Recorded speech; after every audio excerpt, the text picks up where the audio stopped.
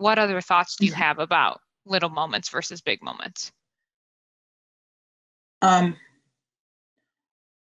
Well, I really am beginning to see that for myself, that I do feel a lot calmer because I think I am relating better to my anxiety. And I think in general, I, I'm just feeling calmer and more relaxed. Even my husband has noticed it. And certain things don't trigger it the way they did, um,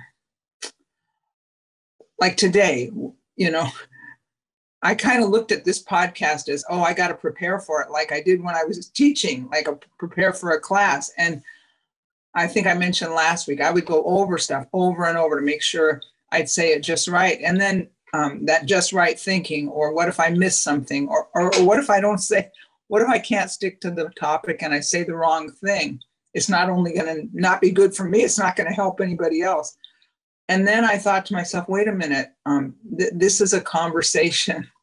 It doesn't, there is no right or wrong. And as it turned out, today was, turned out to be a lot busier than I expected. I've had a toothache the last 3 days, and not super bad, but it's right where I had dental work done. And so finally I thought, I better just let the dentist know. So I had to go into the dentist tomorrow. Then I had another thing that errand that I had to do.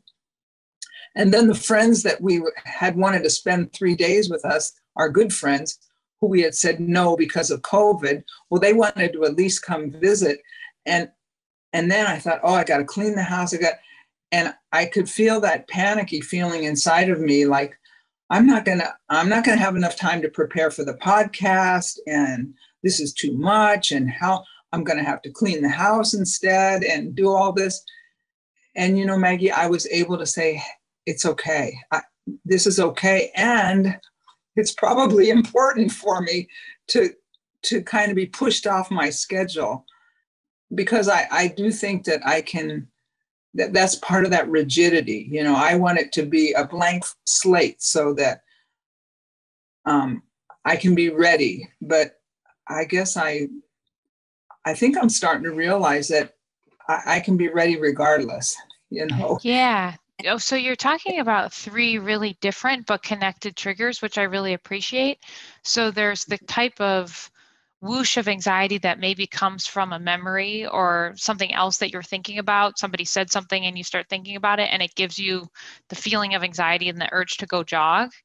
And then you're talking about an intrusive thought, an unwanted intrusive thought, maybe about like, what if I hit someone with my car?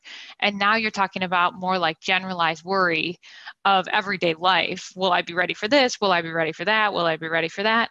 And all of those can be really anxiety provoking, kind of in different ways. Like the texture of the anxiety is often different for those different scenarios. But what is really coming to mind for me is that regardless of the diagnostic category, if you can see all of those as processes that are created, maintained, and intensified by the way that you resist against it, like if you're rigidly thinking every time, like this is how the day has to go, and so if I set the schedule this way, then I'm overwhelmed if it doesn't go this way, that's going to be really anxiety provoking.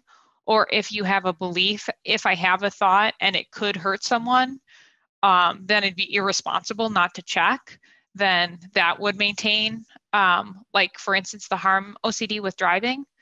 So I really like the way that you're able to see what your triggers are and that they're different, but there's a lot of parallels.